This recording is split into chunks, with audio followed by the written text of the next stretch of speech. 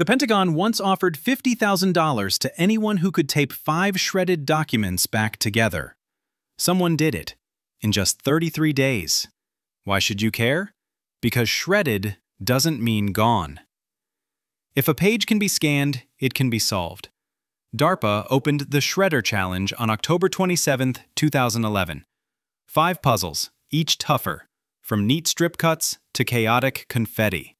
Teams received only digital images of the pieces, no touching the paper.